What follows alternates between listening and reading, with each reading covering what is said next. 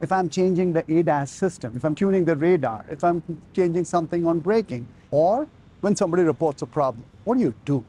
But that's where the digital feedback loop is really important to be able to innovate without impacting safety.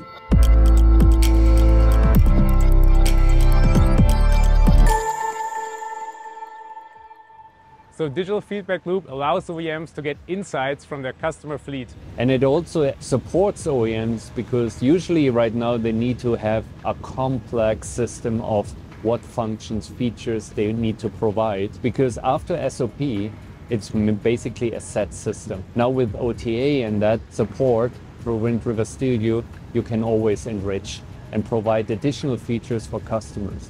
We know cars are not one size fits all. They've been used differently, they have slight variations, their environment is different. They can still be able to develop, test, certify, and then get deployed and push it out to each and every single one of the vehicle. Let it be outside or inside the cabin, whatever is happening, upload that to the cloud, and then use that data to gather new insights, to gather new information, make adjustments, and ultimately make decisions based on data, based on evidence. And use that to train our AI/ML model to further improve on some of these software updates. And be able to have a continuous integration, continuous deployment pipeline through the DevOps platform.